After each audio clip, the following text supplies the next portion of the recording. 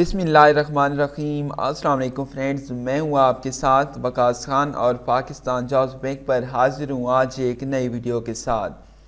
Friends, उम्मीद करता हूं आप सब खैर वाफियत से होंगे। फ्रेंड्स, आज जो वीडियो मैं आपके साथ शेयर करने वाला हूं इसमें मैं आपको बताऊंगा कि पाकिस्तान एटॉमिक एनर्जी जो वैकेंसीज़ की अनाउंसमेंट की है उनके बारे में मुकम्मल डिटेल के साथ आपको गाइड करूँगा। फ्रेंड्स, आपको ये बात बता दूँ कि इसकी जो क्वालिफ़िकेशंस का क्राइटेरिया है वो मैट्रिक रखा गया है और इसकी लास्ट डेट के बारे में मैं आपको बता देता हूँ और इसके अप्लाई करने का तरीक़ाकार भी आपको बता देता हूँ और आपने कौन कौन से डॉक्यूमेंट्स इसके साथ सेंड करने हैं ये बात भी आपको इंशाल्लाह इस वीडियो में ज़रूर बताऊँगा।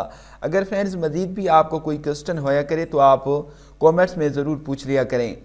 तो फ्रेंड्स, ये सब बातें शेयर करने से पहले आपसे हमेशा की तरह एक छोटी सी रिक्वेस्ट कि अगर आप इस चैनल पर नए हैं तो मैं आपको रिकमेंड करूंगा कि आप इस चैनल को सब्सक्राइब कर लें और साथ बेल आइकन को भी दबा दें ताकि हर न्यू आने वाली वीडियोस की अपडेट्स आपको मिलती रहें बिना किसी तकलीफ के। और हाँ फ्रेंड्स, आप इस वीडियो को लाइक भी ज़रूर कीजिएगा। फ्रेंड्स, आपके लाइक करने से कुछ नहीं होता फ्रेंड्स, जस्ट एक मोटिवेशन मिल जाती है कि आपको वीडियो पसंद आई है या नहीं। तो फ्रेंड्स, हो सके तो इस वीडियो को शेयर भी ज़रूर कीजिएगा। तो चलिए फ्रेंड्स स्टार्ट कर लेते हैं। तो फ्रेंड्स, यहाँ पर आप देख सकते हैं कि a public sector organisation invites applications from Pakistan nationals for the following temporary posts which are likely to be continued for an indefinite period. The qualification, experience, age required for these posts along with terms and conditions are given as under.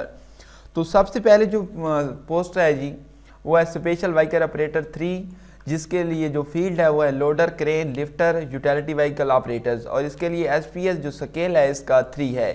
इसके लिए qualifications का जो criteria रखा गया है friends वो matric with HTV driving licence with trade test in operations of special vehicle for X Men with minimum TT class 2 course in the operation of relevant vehicles, या आपके पास 3 साल का रेलेवेंट एक्सपीरियंस होना चाहिए।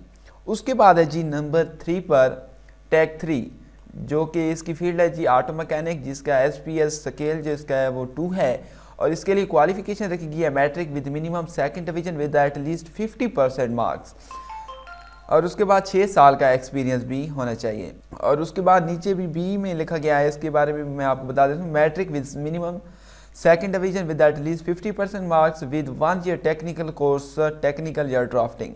और उसके बाद फ्रेंड्स बात कर लेते हैं जी only the certificate diplomas degrees issued by recognised Pakistani foreign institute और यूनिवर्सिटीज विल बी एक्सेप्टेबल। तो इसके बाद एज लिमिट की बात कर लेते हैं फ्रेंड्स। इसमें अप्लाई करने हैं जो 18 से 35 साल वाले अप्लाई कर सकते हैं। अगर आप किसी जगह पर पहले जॉब करते हैं तो वहाँ से आपको एनओसी लेटर भी लेना पड़ेगा और साथ इसके अटैच करना पड़ेगा।